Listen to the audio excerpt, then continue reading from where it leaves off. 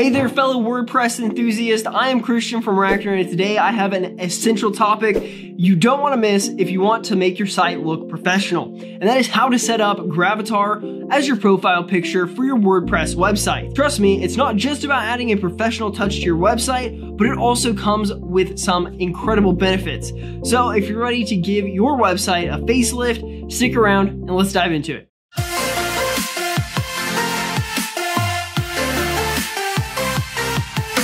Now you may be wondering, what is the big deal with Gravatar? Well, Gravatar stands for Globally Recognized Avatar, and it is essentially a way to associate your email address with an avatar image. The beauty is that once you set it up, your avatar will follow you across various websites that support Gravatar, including your WordPress site. It's like having a universal profile picture that instantly adds a personal touch wherever you go online. But why bother, you ask?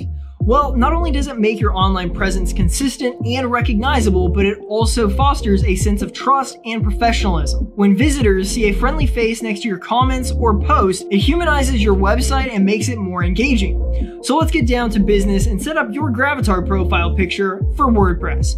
It's a straightforward process, and I will guide you through everything step by step.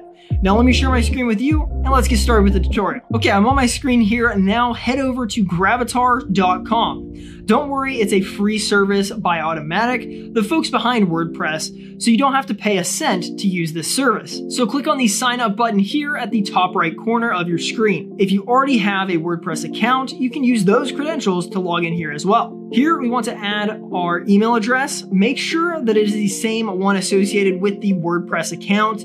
Then choose a username and a password for Gravatar, or you can also click on the sign in another way link, which lets you create an account using your Gmail or another online profile, which is what I would recommend when you're building and managing several WordPress sites. All you need to do is just add the emails and profile pictures associated with your WordPress site to this account, and you are good to go. Once done, you will be directed to your account. Now click on the avatar section on the left side of your Gravatar dashboard. You will see an add email button. Click on it and you will be prompted to add your email address here, which in our case, we will add our WordPress account email to set up a specific avatar image. Now hit the add email button to confirm the email address and hit the finish button to close the prompt and resend button if necessary. You will then receive a confirmation email from Gravatar to activate this email address. So just go ahead and click the link inside of your email inbox to verify and activate that specific email address for your website. Now let's go ahead and add some flair to your WordPress profile. So select an image or upload a new one, otherwise the default will be used. Also, make sure to upload a clear professional photo or a logo, something that really reflects your brand and personality. Next, crop your image if needed. Remember, it will be associated with your email across various sites, so keep it professional. You can also set the appropriate rating for your image once uploaded to your account.